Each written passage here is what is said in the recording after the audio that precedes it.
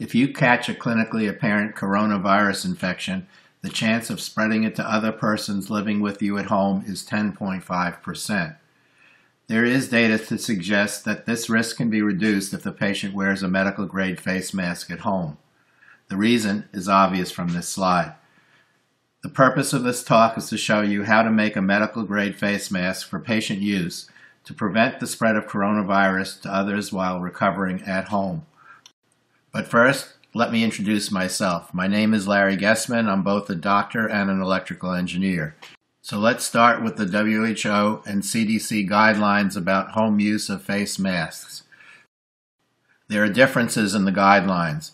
The WHO says patients should wear a mask at home, household members should also wear a mask, and the mask should be a medical grade, surgical, or N95 mask.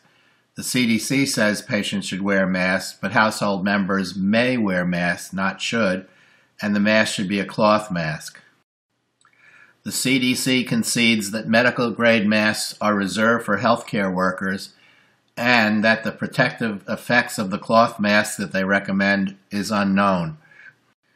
The WHO also gives recommendations for mask management, which are seen here. And now let's talk about the flu and coronavirus.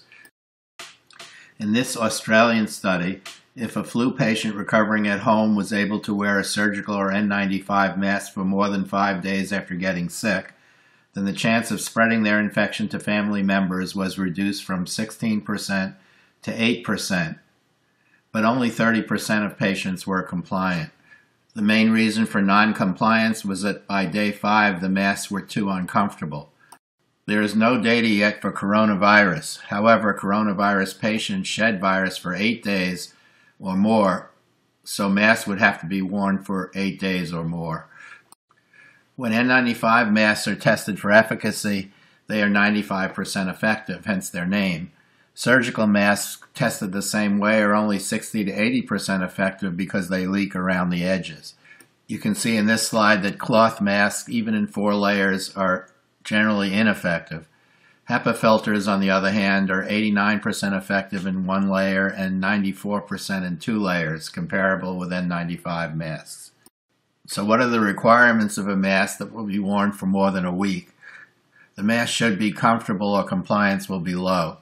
The mask should reduce expired air from wetting the filter material in the mask, which can cause chafing of the face, fogging of the glasses, and reduced efficacy of the filter. The mask should be washable and reusable. The mask should minimize the need for N95 material or HEPA material, or fully eliminate the need for filters by transporting patient air from the inside to the outside of the house. The mask should be affordable and made from available parts, and the mask should be compliant, I think, with the more rigorous WHO guidelines, but certainly the CDC guidelines. Being a pacemaker surgeon, I'm fully aware of how uncomfortable surgical and N95 masks are, but I'm also a sleep apnea patient, and I can assure you that the most comfortable masks I've ever worn are the sleep apnea masks. Sleep apnea masks come in all varieties. Some cover the nose and mouth, some the nose only. If you are a nose breather and keep your mouth shut while breathing, you can wear the more comfortable nasal pillow masks.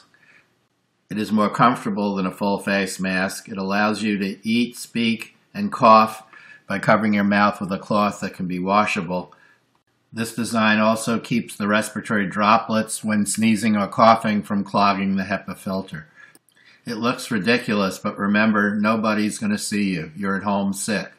This mask uses a respiratory T with incoming air coming in from the right side of the T and expired air going out the left side of a T and filtered with a HEPA filter. So let's start building the mask. You can buy an Opus Nose Pillow CPAP mask online for about $50. It comes with 3 sizes of nose pillows, small, medium, or large. A Velcro strap can release the tube, and the nose of the mask swivels so the tube can be put in any position for comfort. Make sure you plug the holes at the end of the swivel with silicone glue or tape. Cut the tubing at the site shown on the slide and screw this cut connector into the top of a 3/4-inch T that's terminated with a 1/2-inch screw thread on top. Another method is to remove the swivel with holes and replace it with 1/2-inch threaded pipe, which fits perfectly into the receptacle on the nose pillow headgear. This method also can swivel. It is the one-way valves inside the T that separate inspiratory from expiratory airflow. Ideally, you'd want to use this professionally made T, but there's worldwide competition for parts to make ventilators for the COVID epidemic, so it was unavailable and expensive. So I made a low-cost ventilator T using Medalla breast pump valves and 3/4-inch Ts from Home Depot or Lowe's made of PVC. These valves fit perfectly and snugly inside 3/4-inch PVC pipe fittings. This video demonstrates how nicely the valves work. A close-up is shown here. You can also see how nicely the valve fits into the T. If coughing a lot, you can Velcro onto the gray plastic holders a cloth face mask instead of the rag I used in the previous slide to prevent aerosolization of a cough or sneeze.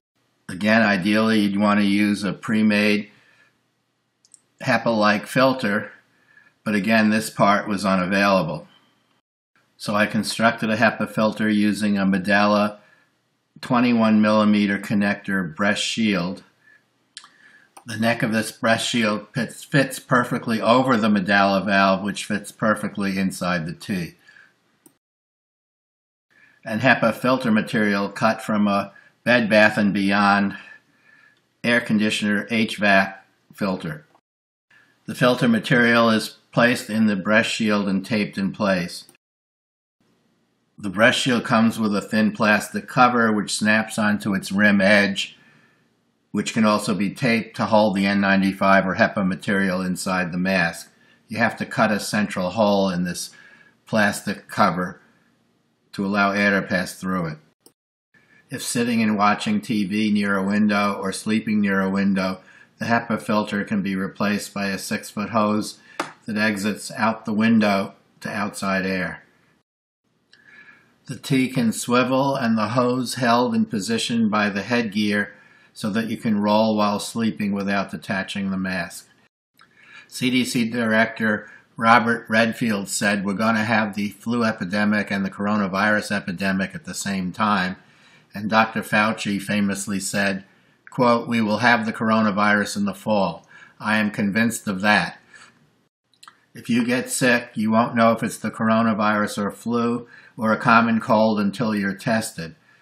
If you put the mask on immediately after beginning symptoms, it may protect your family members from catching your virus." So this is the configuration to prevent patients from spreading viral air when wearing the mask at home. But you could also reverse the position of the HEPA filter so you can create a mask that protects you from others when you go outside. So let me end with one disclaimer. Ideally, parts in a ventilation system should not use PVC because it emits toxic vapors when heated. I doubt this is a problem in this application, but if you want, you can replace the T with 3/4-inch polypropylene Ts from usplastics.com. This video was made on April 1st of 2020. Please, this spring, summer, and fall, stay healthy, and thanks for watching the video.